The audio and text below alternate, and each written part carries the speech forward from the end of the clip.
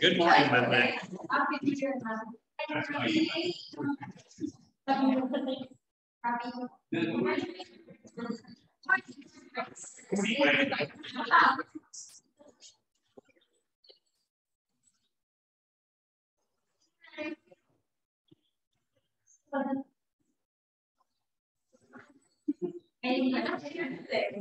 Okay, open your Bibles to Revelation chapter 6.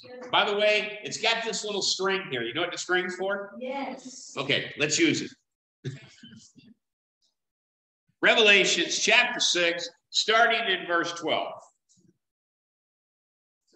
And when he opened the sixth seal, I looked, and behold, there was a great earthquake, and the sand became black as sackcloth, and the full moon became like blood, and the stars of the sky fell to the earth, as a fig tree sheds its winter fruit when shaken by a gale.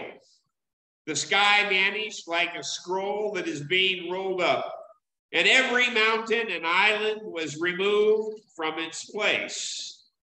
Then the kings of the earth and the great ones and the generals and the rich and the powerful and everyone, slave and free, hid themselves in the caves among the rocks of the mountains. When calling to the mountains, the rocks fall on us and hide us from the face of him who is seated on the throne and from the wrath of the Lamb, for the great day of their wrath has come. Who can stand? This is political season here in the Philippines. We're going to hear a lot about justice. We're going to hear about justice for the poor. We're going to hear about justice for the oppressed. We are going to hear about justice. If you haven't heard the commercials yet, I have. Lenny Robredo talks about justice. Okay? She's not the only one going to hit it up. I wouldn't be surprised if ISCO or BBM or somebody else gets it as well. Okay? That's just the reality. However, there is justice on the earth, but there's more than one kind. There's common justice. This is the justice that is meted out by men towards each other, and I really don't care who's doing the meeting or measuring of that justice. Somebody going to get missed. And then there's the cry for justice. The poor, the oppressed, they will cry for justice, and they will be, and their cry will not be met by earthly justice. And then there's the coming justice. There's the justice of Jesus Christ. And I promise everybody will be treated justly before that throne. Now, I need each and every one of you to understand that justice on this earth is imperfect. Justice on this earth is incomplete. But it's not final. One day, God's justice will be finished through Jesus Christ. And as we study Revelation chapter 6, we need to remind ourselves what Revelation chapter 5 had to say. In Revelation chapter 5, they presented the scroll to the Lamb. And who is the Lamb? Well, the Lamb of God is Jesus Christ. And what is the scroll? The scroll is salvation of mankind that could be accomplished by none other than Jesus Christ. Salvation of mankind is something that only Jesus could do. The opening of this scroll is the story of salvation through Jesus Christ. Keeping that in mind, we turn to Revelation chapter 6, when the first seal is opened. That justice on the earth includes common justice. The story of salvation begins where? In Genesis. Genesis chapter 3, verse 15. Go there, please.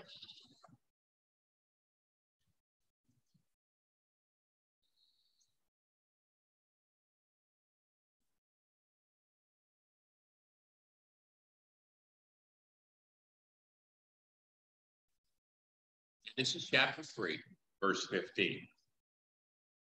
I will put enmity between you and the woman, and between your offspring and her offspring. He shall bruise your head, and you shall bruise his heel. That's what God told Satan. By the way, has anybody here ever bruised their heel? It hurts, right? But would you rather have a bruise on your head? No. So we're speaking about the pre-incarnate. In other words, Jesus Christ before he came to earth. Go to Revelations chapter 19, verse 11. Revelations chapter 19, verse 11.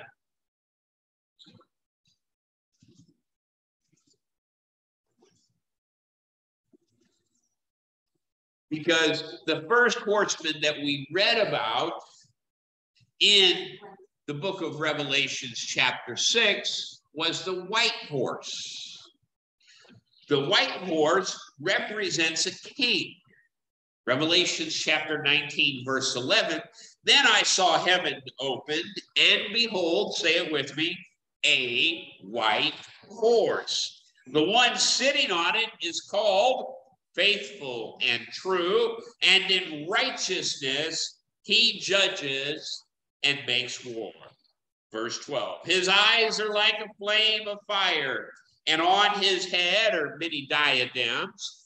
By the way, diadems are a type of a crown, okay? I don't know if you knew that, but I'm going to tell you.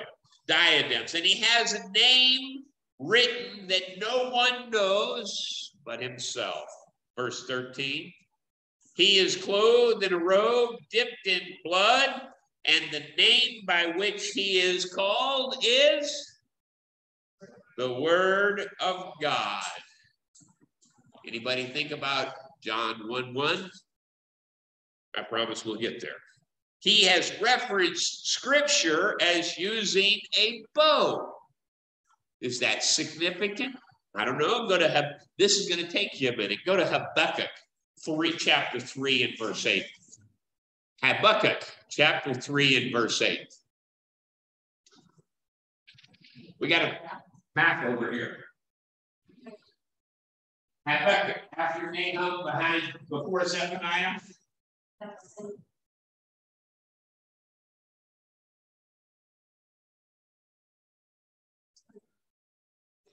Nobody's up.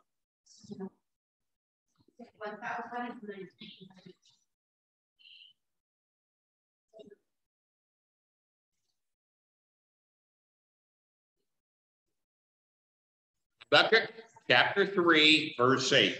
Was your wrath against the rivers, or Lord? Was your anger against the rivers, or your indignation against the sea?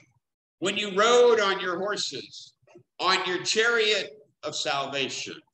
Verse 9. You stripped the sheep from your bow, calling for many arrows. Salah, you split the earth with rivers.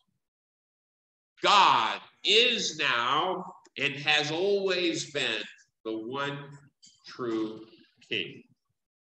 Go to Psalm 47 and 2. Psalm 47 and 2.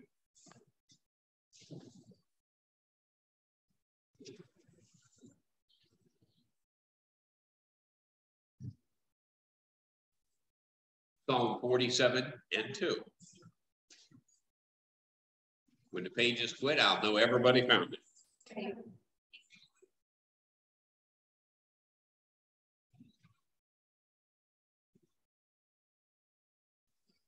For the Lord, the Most High, is to be feared. Say this with me. A great king over all the earth. A what? A great king over all the earth. So when I tell you that God has always been the one true king, he has. Now, this is a great king that seeks to conquer.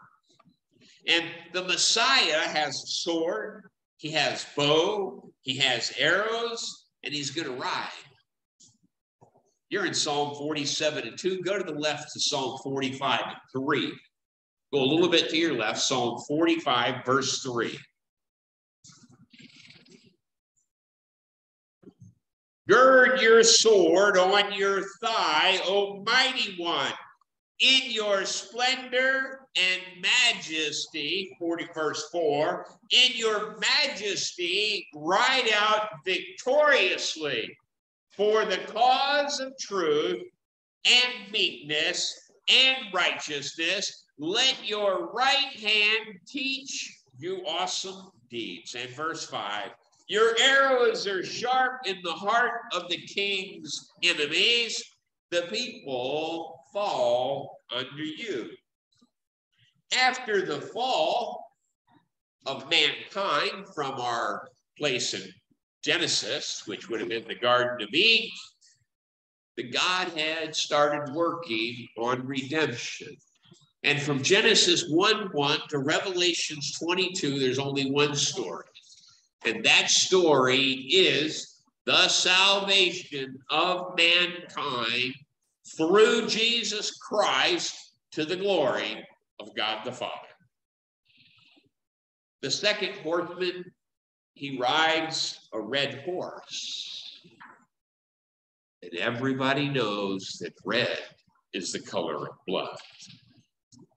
This rider, he takes peace from the world by using great violence. Now, we think about when the fall of mankind happened and we were removed from the Garden of Eden. How long did it take for us to see violence?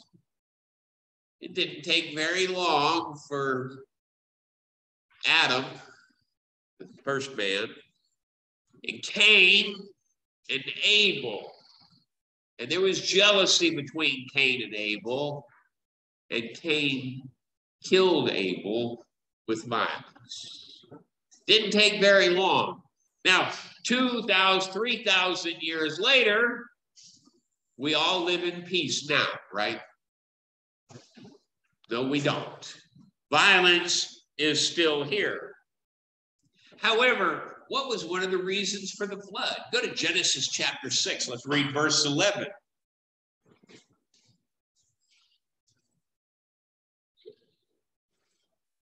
Genesis chapter 6, verse 11.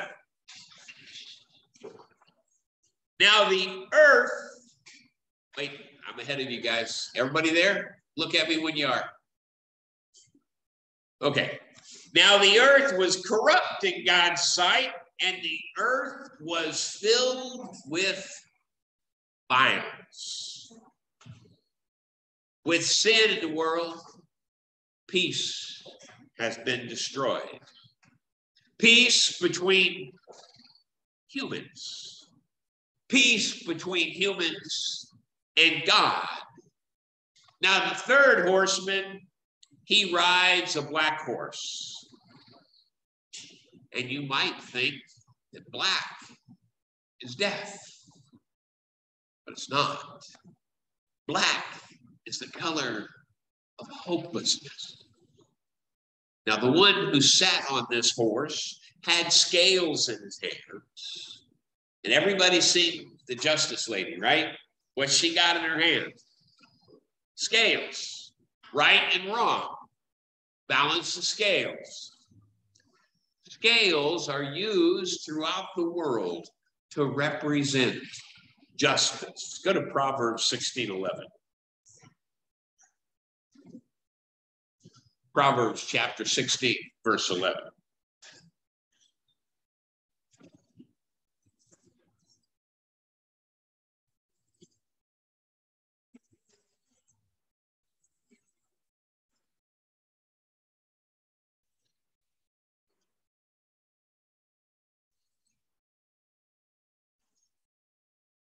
Just balance. And the scales are the Lord's.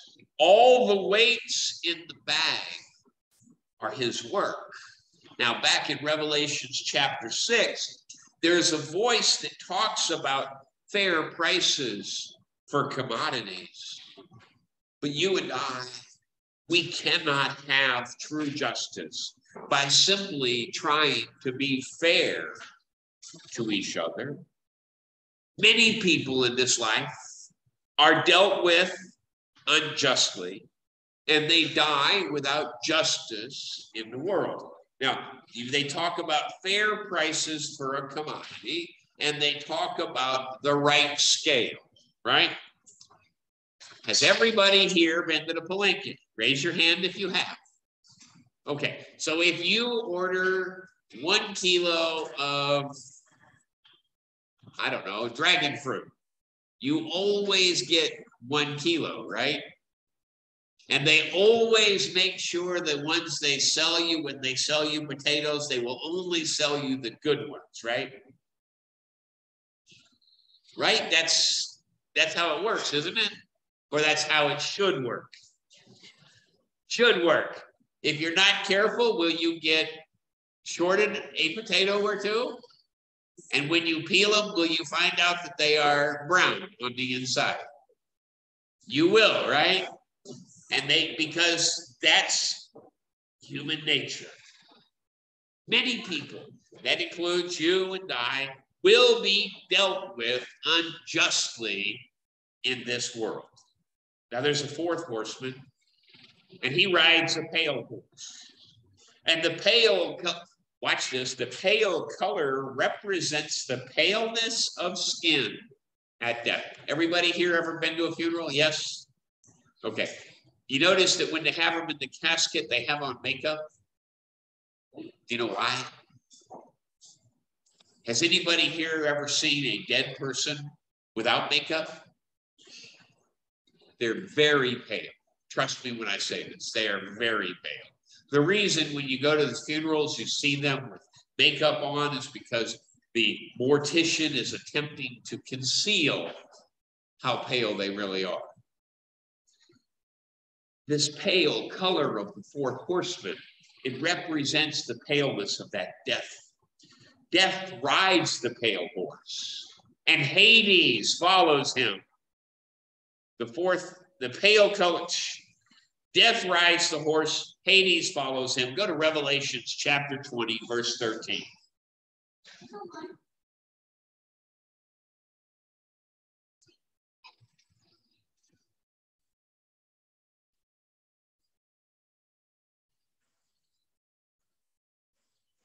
And the sea gave up the dead who were in it, and death and Hades gave up the dead who were in them. And they were judged, each one of them, say this with me, according to what they had done. According to what you have done. These death and Hades are given a power over a quarter of the earth. That's 1 out of every 4. To kill with the sword, to kill with hunger, to kill with beast, and the net result is death. Go to Romans chapter 5 and verse 12. Romans chapter 5 and verse 12.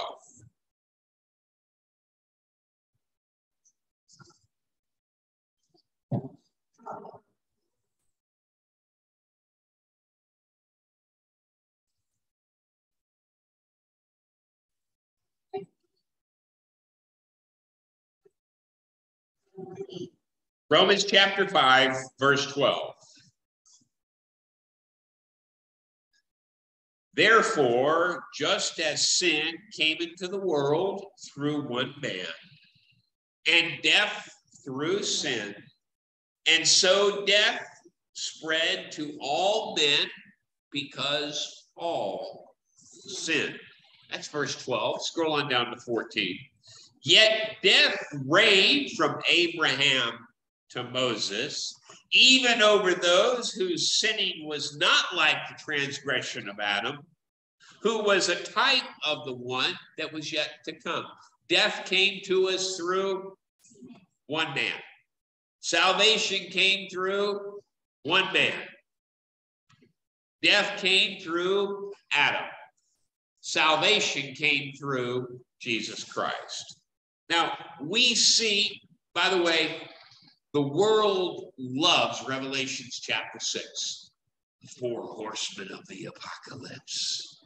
And they're going to make up all kinds of stories. The problem is, we're only limited in what we can tell by what Scripture tells us. We see represented in these four horsemen a system of common justice on the earth. It's justice that is imperfect, meaning not perfect. What the earth needs is not common justice, but uncommon justice. What the earth needs is not common generosity, but uncommon generosity. What the earth needs is not common courtesy, but uncommon courtesy. The earth, Revelation 6, 9 through 11, is going to cry out for justice. The fifth seal is open, and we see under the altar of sacrifice the souls of the martyrs. These martyrs were killed for the word of God, and they are the ones that Jesus talks about in Luke chapter 11, verse 49. Go there. Luke chapter 11, verse 49.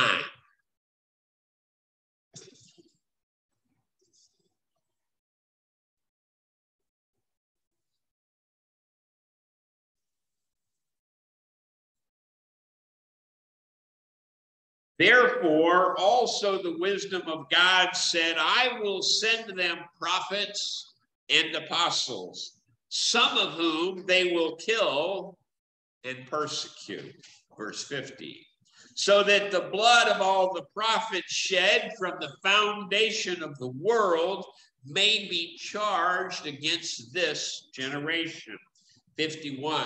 From the blood of Abel to the blood of Zechariah, who perished between the altar and the sanctuary. Yes, I tell you, it will be required of this generation. The martyrs of God are crying out for justice. The system of common justice, the justice of this world, did not avenge them. They want the Lord to avenge their deaths. And they're asking a question. How long? How long, O Lord, will it be? Go to Psalm 74:10.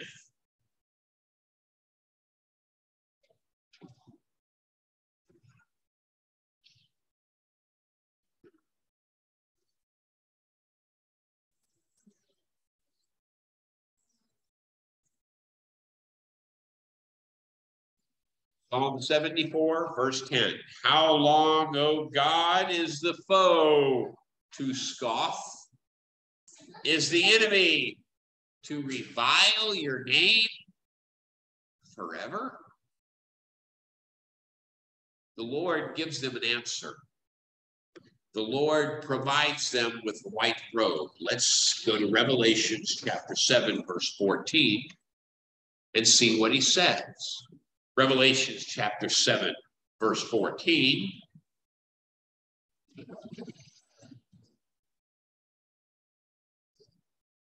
I said to him, Sir, you know, and he said to me, these are the ones coming out of the great tribulation. They have washed their robes and made them white in the blood of the Lamb. The blood of Christ cleanses those that are under the old law, not just the law of Christ. Go to Hebrews chapter 9 and verse 15. Yes, we know under the new covenant, the blood of the Lamb cleanses us. But it's not just the new covenant, it's the old covenant also. Hebrews chapter 9 and verse 15.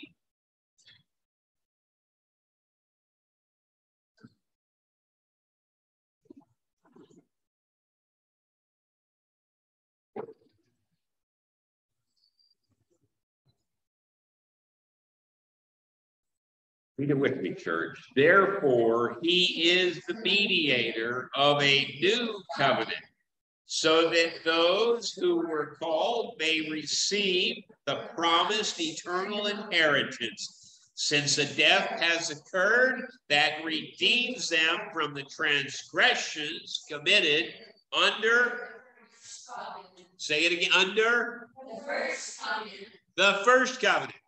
Jesus Christ did not only provide a way of redemption for you and I, but he provided a way of redemption for those who died under the first covenant. These saints are told to rest a little while. You're in Hebrews. Go to Hebrews chapter 4. Hebrews chapter 4. And verse 9. So then there remains a Sabbath rest for the people of God. For whoever has entered God's rest has also rested from his works, as God did from his. The number of the fellow servants who had died and their brethren to be killed was not yet complete. It was not yet time for final justice. However, coming justice. There is a coming justice. The sixth seal is open, and the earthly and heavenly events transpire. There is an earthquake. The sun becomes black. The moon turns to blood. Go to Joel 2:31.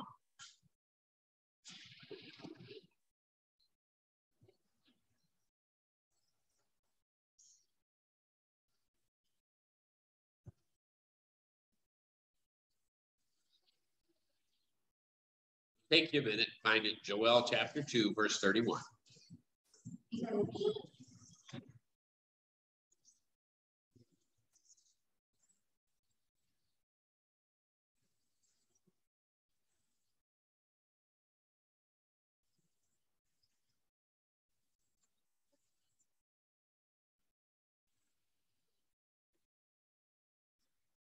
Sun shall be turned to darkness, and the moon to blood before the great and awesome day of the Lord comes. That's a prophecy, and the prophecy is not yet fulfilled. The stars fall on the earth like figs during a storm. By the way, do they actually have fig trees here in the Philippines? Okay. A fig tree is a not real tall, maybe 12 or 15 feet tall, kind of a wide tree with low-hanging branches and lots of fruit. If a baggy owl if you picture a wide, low-hanging tree covered in fruit and a big storm comes by, where's all the fruit going to be? On the ground, right? That's what they're talking about when we read Revelations chapter 6. It's like what happened to the fig tree when the gale or baggy owl came is all the fruits on the ground. Well, that's an example that they're using to describe the stars. He also tells us that the sky is rolled up like a scroll. Isaiah 34:4. Go there.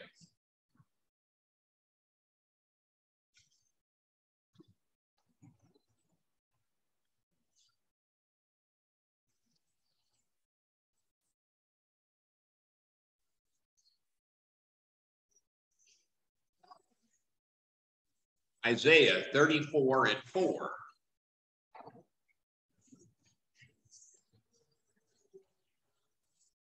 All the host of heaven shall rot away, and the skies roll up like a scroll. All their hosts shall fall as leaves from the vine, like leaves falling from a fig tree. Now, I have a question for you. If you're living in the earth and all the stars start hitting the ground, and the moon turns to blood, and the sky gets rolled up like a scroll, this is a divine change, and divine justice is about to be unleashed. Are you going to be happy about it? Probably not. Because as we're told in Revelation chapter 6, all people try to escape. Powerful. The kings, great men, rich men, commanders, mighty men. Wait a minute. The lowly, all slaves. The common, all free. Nobody, absolutely nobody is exempted. Final justice is coming one day. Give me 2 Corinthians chapter 5 and verse 10. 2 Corinthians chapter 5 and verse 10.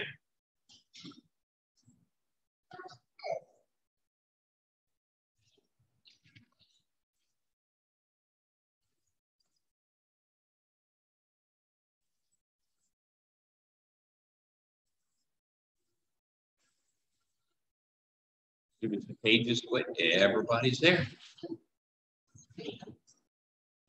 Okay, church, read this with me. For we must all appear before the judgment seat of Christ, so that each one may receive what is due for what he has done in the body, whether good or evil. God does care how you behave, and we will all answer for our behavior. And the salvation of Jesus Christ covers us, but we have to walk like we belong to Jesus Christ. And we read Revelation 6, where they say to the mountains and the rocks, they say, fall on us and hide us from the face of him who sits on the throne and from the wrath of the Lamb. That's the Lamb of God. We spoke about it, the lion and the lamb. The Lion of Judah is Jesus Christ. The Lamb of God is Jesus Christ. Has anybody here ever seen a baby lamb? No. Okay. Trust me when I say this, they are not frightening. Okay? Has anybody here ever been to the zoo and seen an angry lion? Trust me, they are frightening. Okay?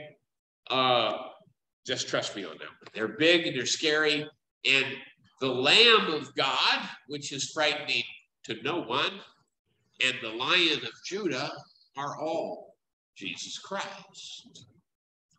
Go to Hosea chapter 10, verse 8.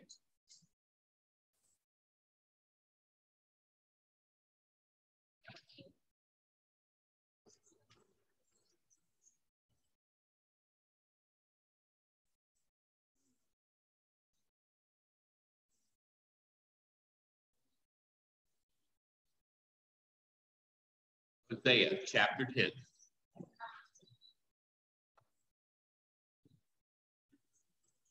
Verse 8.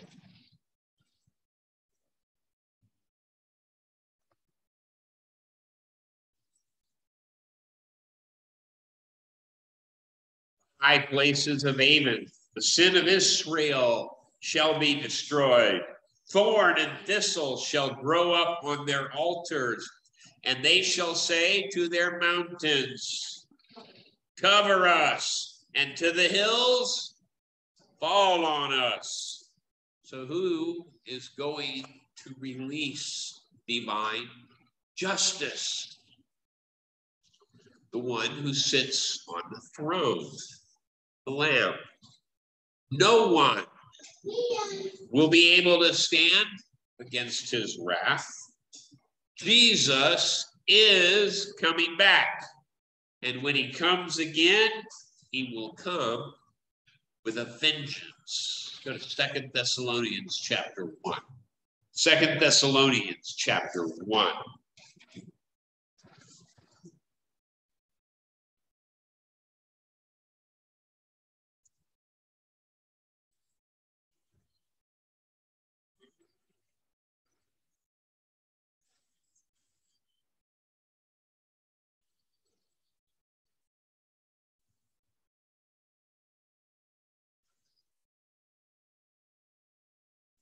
Second Thessalonians chapter 1, verse 7 and 8. Read it with me, church.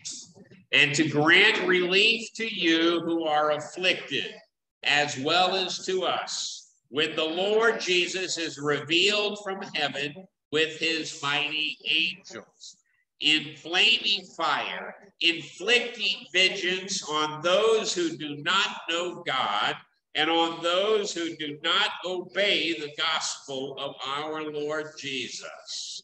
Verse 9, they will suffer the punishment of eternal destruction away from the presence of the Lord and from the glory of his might.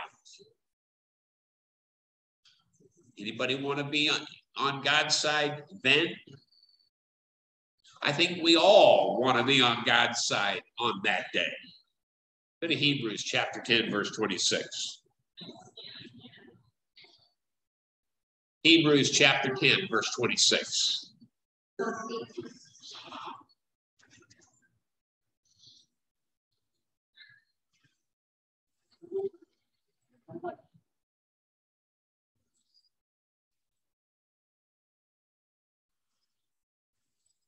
No, we got some folks that call themselves Christians and say you can become a Christian and you guarantee your salvation and live any way you want to. They say that, but let's read what the Hebrews writer has to say in Hebrews chapter 10, verses 26 and 27.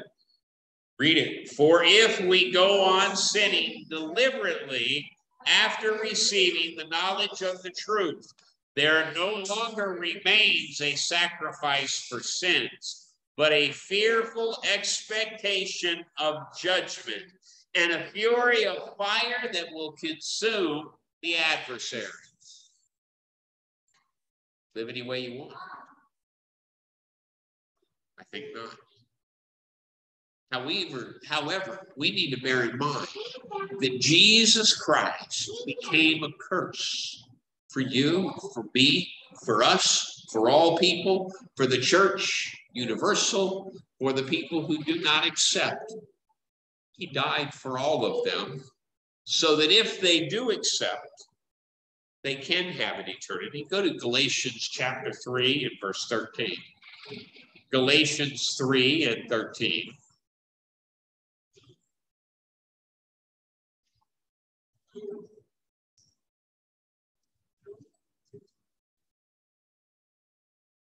Galatians 3 and 13.